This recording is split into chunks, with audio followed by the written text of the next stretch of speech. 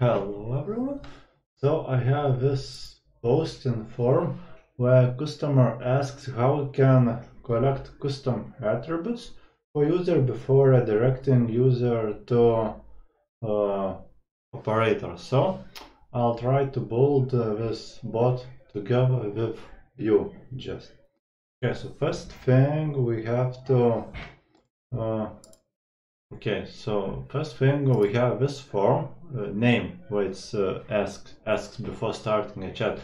So I guess I do not want this to be here at all, and it should be only start chat button. So let's go to start chat form settings and disable this form collecting. Oh, that's refresh. So we have only start chat button. It looks pretty plain, but for example you can enter some introduction like welcome to our website. Let's update and see. So we have this intro, so it will not be as plain, and you can put like HTML here or similar things. So we have this one and we have start chat.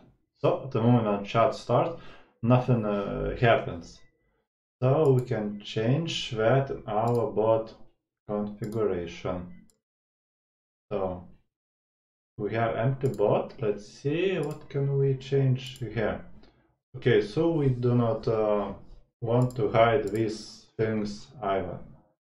So let's start like this, and we should see here. You see, we see our bot profile. Now we can like start define our bot workflow. So first thing, we create a default group. Okay, now we define a trigger which will be like default as the last time we did, and we add a response like welcome to our website. How can we help you? How can we help? Okay, now end chat, start chat, and we need to change it to be our default message like this. Okay, and let's add, let's say, a few quick replies. I like transfer me to an operator, and another quick reply, let's say prices, let it be. So let's define two new triggers. It will be for prices. Prices looks like this. Okay, and you can write anything you want here. Let's save it. So for prices we change to execute trigger and we choose prices and save. And now let's create this trigger. Okay, let's say transfer to operator, save. Okay, now as we do not have any customer information at the moment, let's have like let's have something. You see there is one bot, not here, yeah, this one I guess, yeah. So it does not have any nick associated with. It has SDF, but I guess it's just past.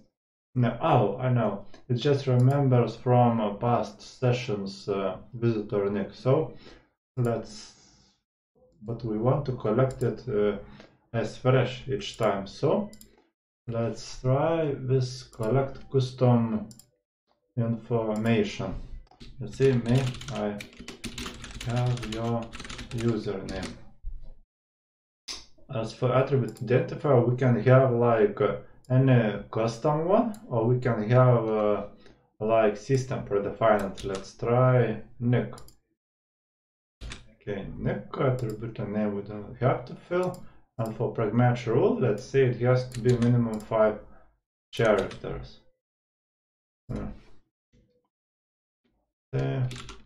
Sorry. But has to be at least 5 characters length. Let's try like this. Okay, there. Okay, and let's see how it all goes. As I do not, I'm doing all of this live, so it will take a little bit more time if I just had everything already done. So let's execute trigger, choose transfer to an operator. Okay, now and the chat, start chat. Okay, so we have prices. If we click like this, our prices looks like this. Okay, price, thank you. Okay. Default, and from where comes this? This thank you. Okay, price. Interesting. From where did come this thank you word? Perhaps. Oh, I guess I know, because I imported previously just these triggers. I guess there is something left in the database. Just a moment. Okay, so it was just a legacy record in database, so nothing to worry about. Okay, so let's try this workflow now. So we have prices. And when we write, nothing happens. So we have to define another trigger for unknown. Actually, we can use like perhaps let's add new trigger, just unknown. Add a response like sorry, I did not understand. How can I help you? Okay. And we have this default message, and actually we can just duplicate this or just create new options. Let's try just duplicate quickly. Let's say transfer me to try prices first. Execute trigger, choose prices, add another quick reply and set to operator. Trigger and transfer to operator. Save. So now if I write something like this, bot writes sorry I did not understood and how can I help you? And we get the same workflow with prices. Okay, now let's try. Okay, now when I click transfer to operator, it writes like it did not understood. So we can, I guess I made some typo. Okay, transfer to operator. Okay, do trigger. No. Let's go transfer to operator. Okay. Transfer to operator. Actually, it should work, I guess. Perhaps.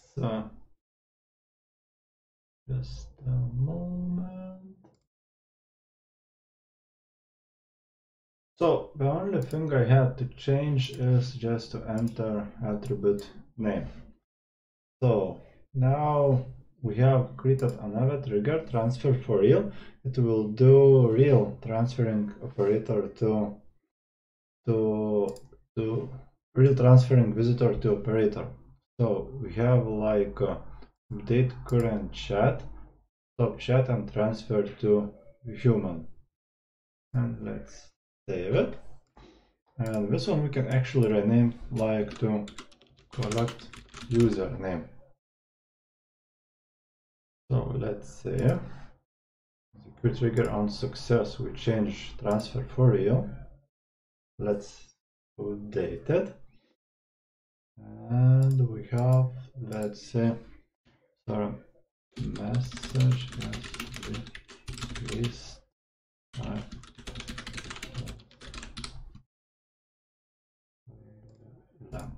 Okay, let's save it. And let's see. Please enter your username. Minimum 5 characters. Let's save it and let's start the chat. Transfer to operator, and you see it writes minimum 5 characters. If I enter 2, it writes error that chat has to be at least 5 characters length. So let's say like this. So it was chat was changed, as you see, to support staff, but it would be nice if the visitor would be shown, for example, his confirmation message. And as you see here, nick is also now changed to Remigius. So we can do it. We can try to enter it here. Like thank you. You were transferred to operator.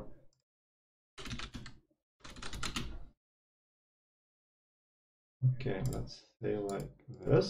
Let's end this chat. Start another one and transfer to operator. Let's try again. Thank you. And you see that wrote message, you were transferred to an operator. Okay, another thing we can try to do, let's say you want to collect visitor email after we collected yes, username. Okay, so what we have to do, let's create another event, another triggers column, and write it like collect email. Add response, do again, attribute identifier, we say email, let's write just email here. And for pragmesh rule, I have found on internet this pragmesh rule, so we can test just so. Please enter your email now. Now on success, we do this transfer for real, validation to email invalid. Okay, we can do like this, and we have to update this one because after this one successfully validated, we have to not execute but collect email. So we update this one, and I guess that's all. Okay, let's try now. And chat, chat, transfer it to operator. Let's try. Okay, it wrote this message. So we can, for example, now like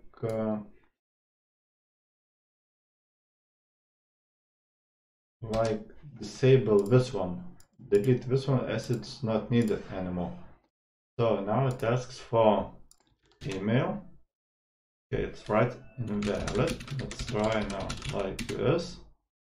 Now, since this pragmesh rule, I found it's not valid, but actually, you see, we do not need these brackets in my case.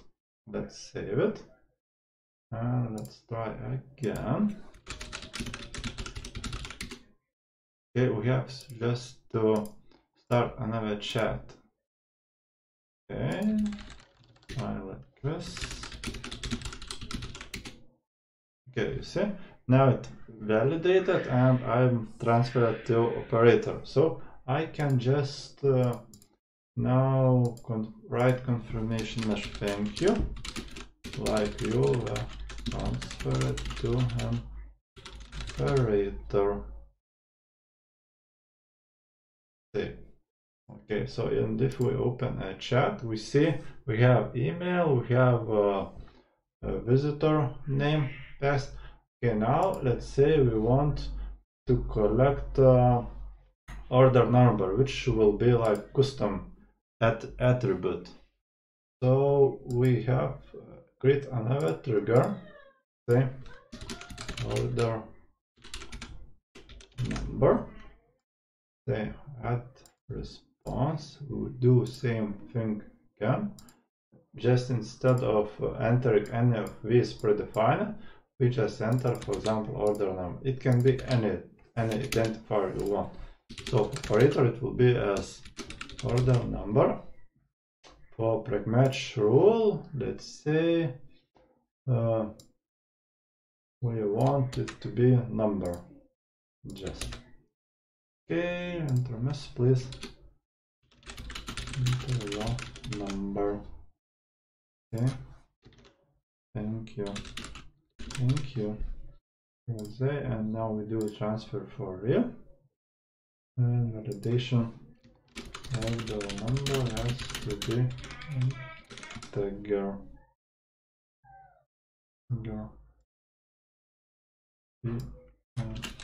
Right, like this number.